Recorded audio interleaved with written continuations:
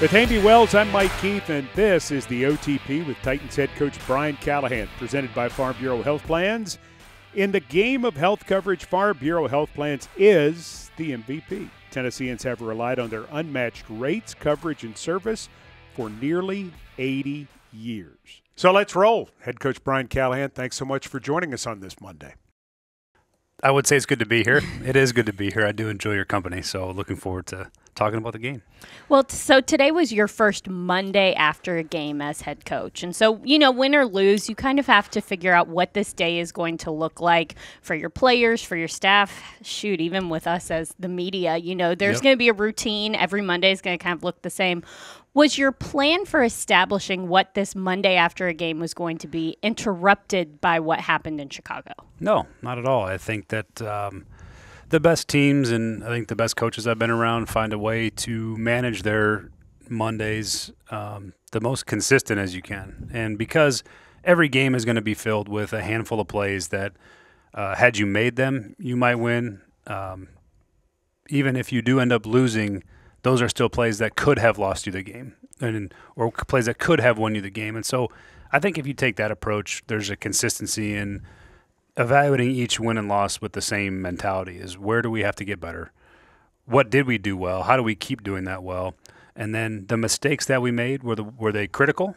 Did they lose us the game? And then how do we avoid repeating those? And I've always found that riding the roller coaster during the season is difficult. And when you're reactionary to every good and bad, I think your team feeds off that. And so my intent, whether we were win and lose, was to be with the exact same demeanor as I always am.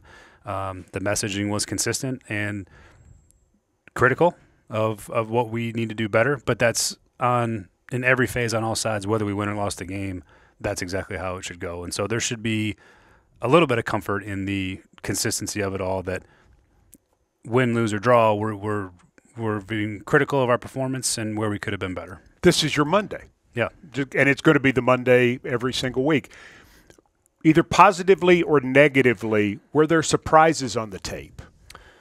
I think that I was surprised when, on the turnover was surprising. I really thought on special teams, I did not see that performance coming. I thought we were excellent in the preseason. I thought we've been fantastic in practice, and so to see that in the moment was that was surprising. I thought we'd be better than that, based on what I've seen and everything in the preseason and training camp and practice. As far as the things that were good, it was really fun to see how far T'Vondre Sweat has come. The play that he put on the field.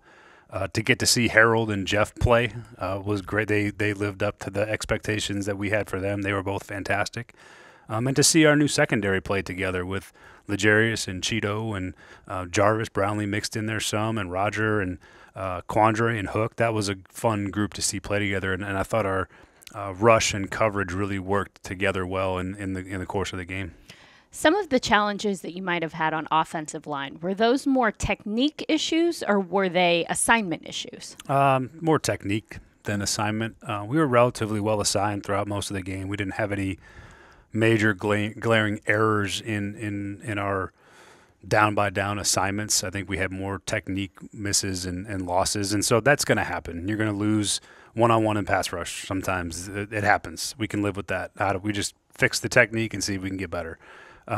So that's a little bit easier to live with when you're making some maybe more technical errors as opposed to schematic errors. But yeah, I just think we didn't do a good enough job in pass protection overall. They won more than we did, I think, when we needed to, and I think that part was, contributed to the loss. Well, Levis made mistakes in the game, and those have been documented. You mentioned in your press conference today a reminder that was just his 10th start. He's still just in his second year. You're working with a young quarterback, which you have done in your very recent past in Cincinnati with Joe Burrow. How do you draw on that experience to be able to help Will in this moment?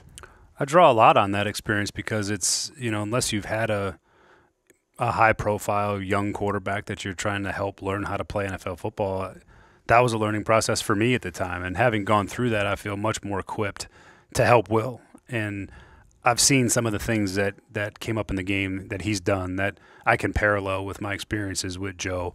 Some of it being the little bit of the reckless nature of playing the quarterback position. It's different in the NFL. I think you saw Caleb Williams deal with the same thing on the other side, that it's hard to get away from these pass rushers. And when they connect with you, it hurts. And they connect with you, the ball comes out. And those are all things that that you have to learn. And there's no other way to teach that other than they have to experience it. And then you can teach from it. They have to know what that feels like.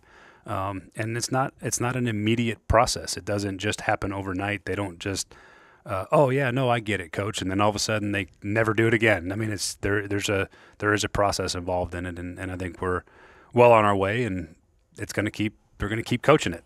Now, you mentioned special teams earlier, and I want to come back to that because there was some good stuff on the tape. There was some not so good stuff on the tape.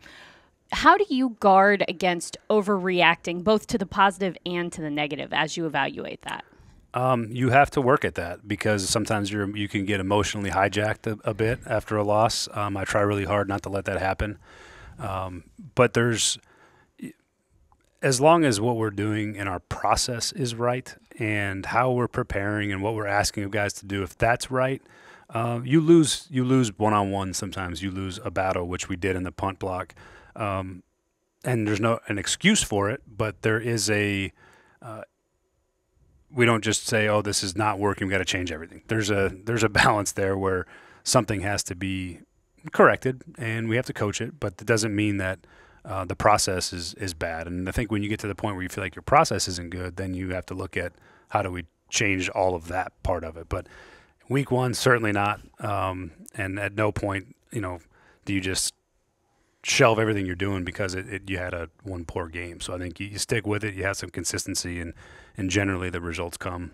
NFL teams are defined through adversity. Mm-hmm. Is this part of the process of sort of creating the Tennessee Titans, knowing that a moment comes out of a disappointing loss like yesterday's? Yeah, that's the hope. You hope that your team is made of the right things, and I know from everything that I've dealt with our team, we certainly are. And that part's encouraging to me, and that's what I told our team today, is that I still expect the same energy, enthusiasm, to how hard they play. Nothing should change. We lost the game. We'll make the corrections. We'll move to the next one. And there is a resilience factor and an ability to overcome an adversity when you have that sort of approach, where you have to keep finding ways to get better, and you have to find ways to not lose a game, which is we found a way to lose the game. We didn't find a way to win it. And learning the difference and learning where could we have gotten better to have won that game as opposed to have lost it. And there's a part of that you have to keep getting in those situations, and you learn.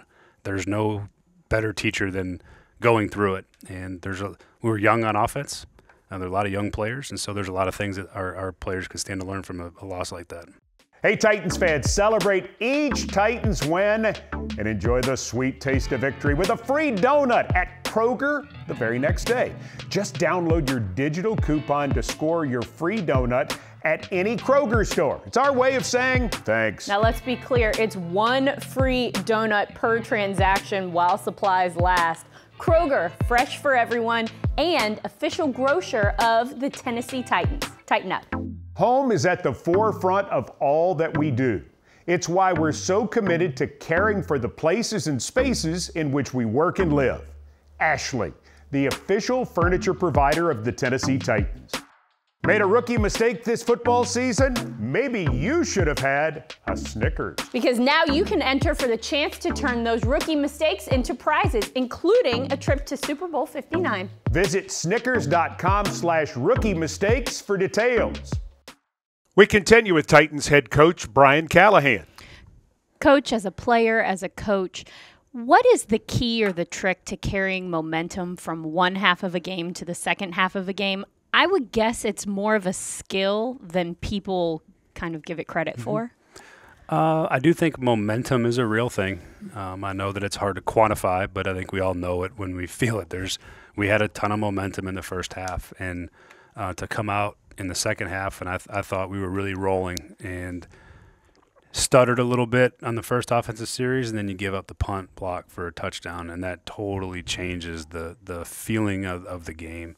So yeah, there's a mental focus, I think, that comes in at the end when games are in your favor, on how do you have to learn how to keep a team on the mat. So when you knock a guy down, you can't let him get up, and we let them get up, and that's a learned trait, I think, as a team, and there's a focus that's involved in it, and an ability to not relax at any point or not take it for granted that you're in the position you're in. So that comes with experience too. As a play caller, do you have to reestablish that rhythm in a second half? Yeah, we weren't able to do that on Sunday, and yes, there's a huge part of that we got knocked out of our rhythm. That we had a really good rhythm on those 2 touchdown drives that we scored, where we looked like I envisioned us looking a lot, and we had a little bit more trouble in the second half, and that had to do with some penalties. We got knocked back off the game script a bit, and we had some 3rd and longs, which is exactly what we didn't want to be in against that team in particular. They do a really good job making life hard on the quarterback with their rush, and their coverage is good. So we got in spots that were a disadvantage to us. And I think that if we were able to have a little bit more continuity and flow of the down and distance, it might have helped us put one more scoring drive together that would have been enough to win the game.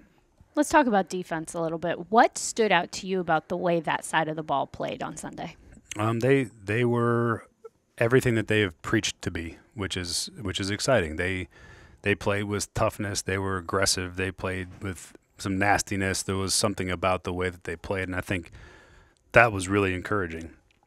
I think there's still things that we can clean up on defense, and I don't mean to rain on the parade of how well they played, because they played well enough for us to win. But you look back, and there's plenty of things that I think we could have done better defensively as well. And against a different style of offense or a different quarterback, maybe some of those plays turn out differently. So there's always things to tighten up a little bit, no pun intended. But totally acceptable here, by the way. But I think that's what was cool, though, is just to see that the tenacity that they played with and the physicality they played with up front. I mean, that defensive line really made life hard on their offensive front.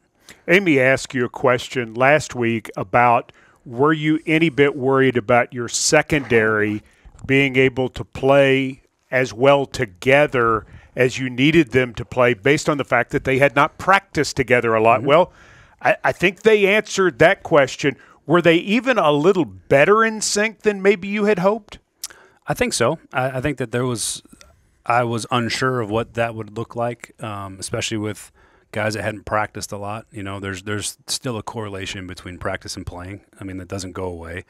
So I was internally had some concern about what that would look like, and they did a great job. And I think that it's more of a testament to who those guys are as players, the way they prepare. They're pros. I mean, Cheeto and Legarius and Quandre, for that matter, as he got comfortable here. Those guys are top-notch pros, and that, I think, I felt the difference in our defense. Is I felt the veteranness of our defense in that game. That when things weren't going right, they kept coming back and they kept swinging, and they never got rattled by the game situation. And that's just a bunch of guys that have played a lot of football, and I thought that showed up on our defense too. And there's some things we got to clean up communication-wise, but I think on a whole, that was a really, really good start for our secondary and the way that those guys played together.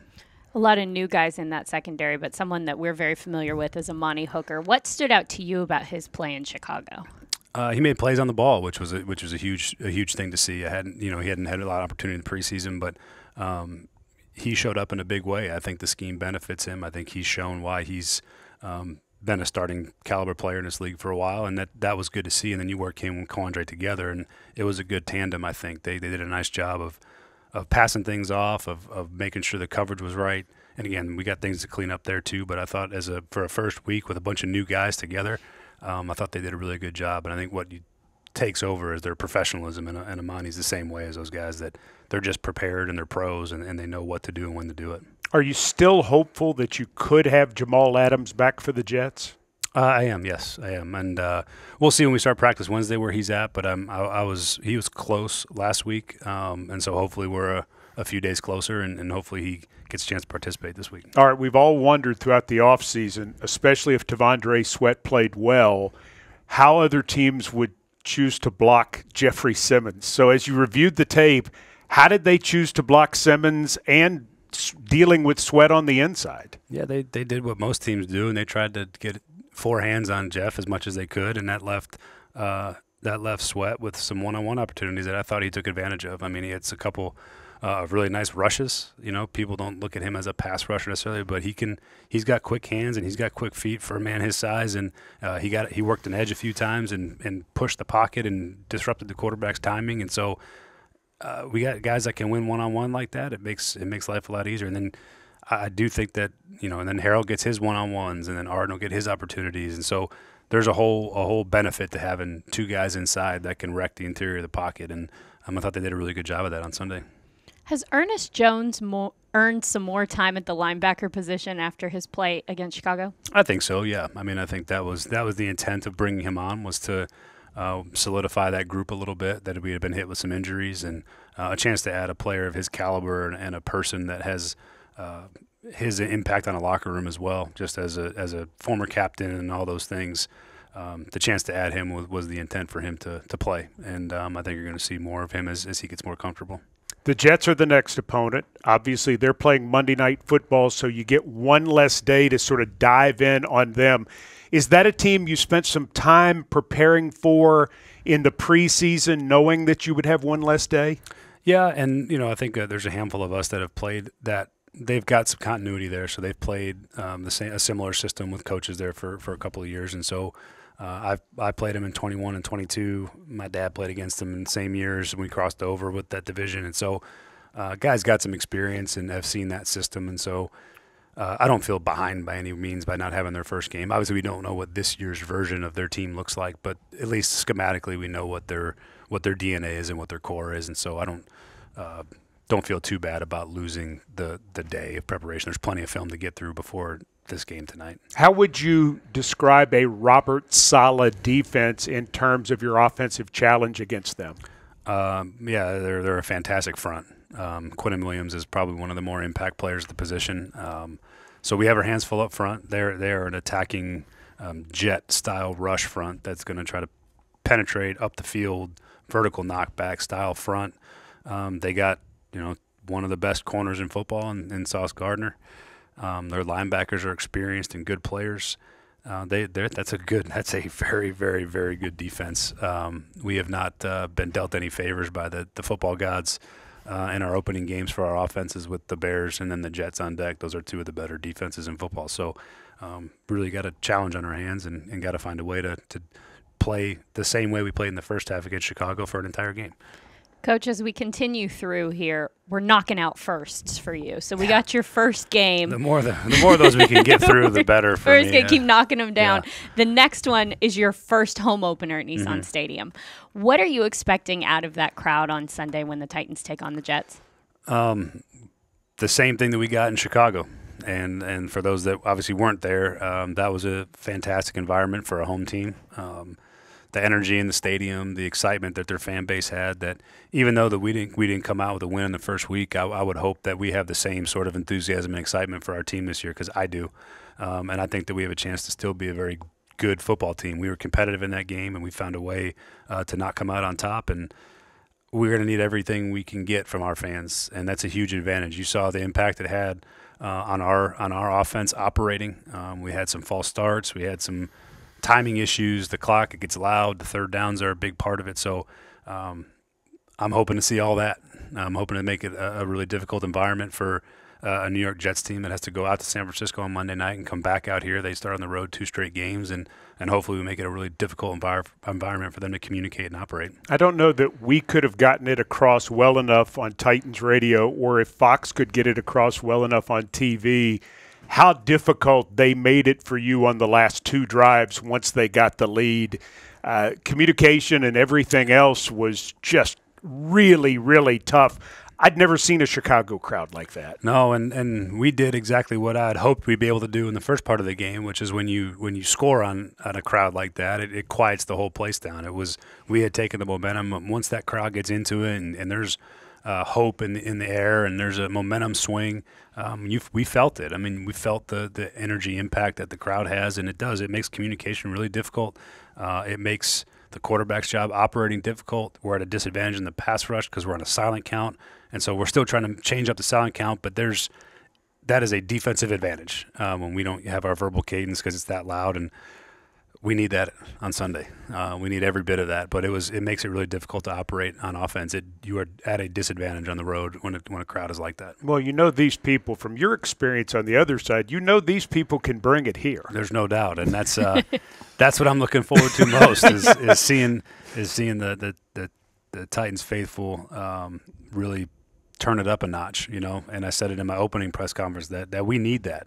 Our players feed off that. There's an energy and enthusiasm that the stadium feels, and if you ask any player, they'll tell you that makes a huge difference. And so we need it, and they're a part of us. When we win a game, they're a huge part of that process at home because you have an environment that's difficult to play in. It makes the home field advantage a real thing, and I know they're going to bring it, and we're going to need every bit of their support this Sunday as well. Attention Titans fans, are you looking to unlock the power of your home equity? Wesley Mortgage is here to help with their amazing home equity line of credit, or HELOC options. With a HELOC from Wesley Mortgage, you can access the funds you need for home improvements, debt consolidation, or even that dream vacation. Plus, with flexible terms and competitive rates, it's easier than ever to achieve your financial goals. Visit wesleymortgage.com today to learn more and get started. That's wesleymortgage.com. Wesley Mortgage, where your home's equity works for you. Hey Titans fans, SeatGeek makes it easy to find tickets so you can be a part of all the touchdown celebrations this season. Whether you're buying or selling football tickets, SeatGeek is the place to do it. SeatGeek is the official primary ticketing partner of the Tennessee Titans. The most disruptive idea in ticketing, a ticket that works. Expect the expected. SeatGeek. SeatGeek. Thank you so much, Coach. We appreciate you. Yep. That's going to do it for this edition of the OTP. For Brian Callahan and also Amie Wells, I'm Mike Keith, thanking you for joining us for the OTP.